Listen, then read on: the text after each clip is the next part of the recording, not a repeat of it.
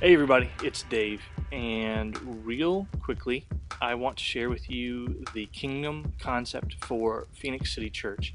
It's not the vision or the mission statement, it's really a foundation for what we're doing. It gives us a bearing, and I think you'll see that it makes a lot of sense. This is what Will Mancini says about the kingdom concept. It's the Great Permission within the Great Commission, or how we share God with our community. But to do that, we have to know what our community is comprised of, what we are comprised of, and what God has called us to. So that gives us the local predicament, the collective potential, and the apostolic spree, or you can call that the heartbeat. We observe, we discover through engaging, and through that we build our kingdom concept. So real quickly, if we look at our local predicament, you'll see that we've really discovered a lot about where we are in our community. The fifth largest city, full of urban and suburban sprawl. We're really spread out over a large area.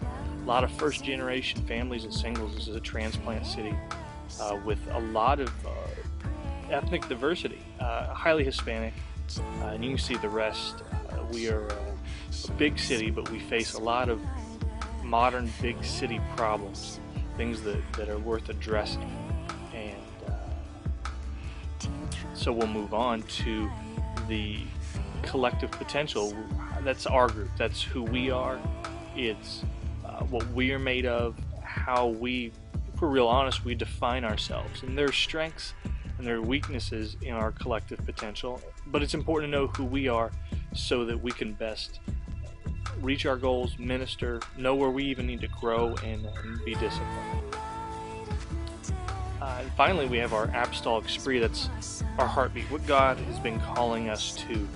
And these are places I think we can confirm pretty easily. It's making new disciples, personal transformation, community building. And we're a high expectation culture. We expect that in our faithfulness, God will provide and will build through us. So we take all those, what we've learned and what we've discovered, some of these things we've learned over the past few months and some over the course of many years, and we ask, what's our kingdom concept? Well, for us, I think that this clearly defines a course of action. Phoenix City Church exists to reveal Jesus, restore community, and renew life in the city. And yeah, those are catchy and hopefully memorable. I hope those are things that you remember. Revealing Jesus, restoring community, and renewing life. But there is meat and meaning and scriptural authority behind those ideas, and they all point back to the things that we've discovered about the city and about ourselves. I think you'll see that these are more than just catchphrases or taglines, that they're really valuable. Let's break them down real quickly. Reveal Jesus. We will intentionally and strategically share the gospel with those who've never heard it, with those who've rejected it, and with those who've grown cold to it.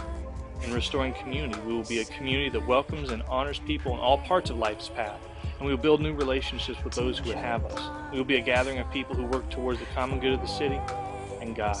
Finally, renewing life. We will act to mend the broken places in the city, seeking to strengthen people, families, organizations, or they may be blessed to live to their highest potential. And we will be a safe place for people of faith, doubt, strength, and weakness, as we are all of those ourselves. So how do we accomplish the kingdom concept? Well, this is where we differ from the rest of traditional church.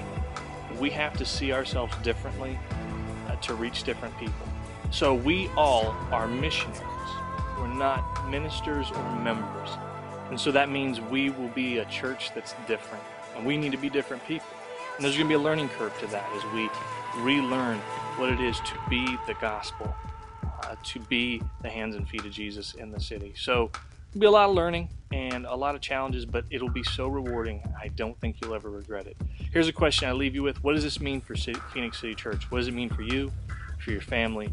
How will you make a difference in the lives of that next person you meet?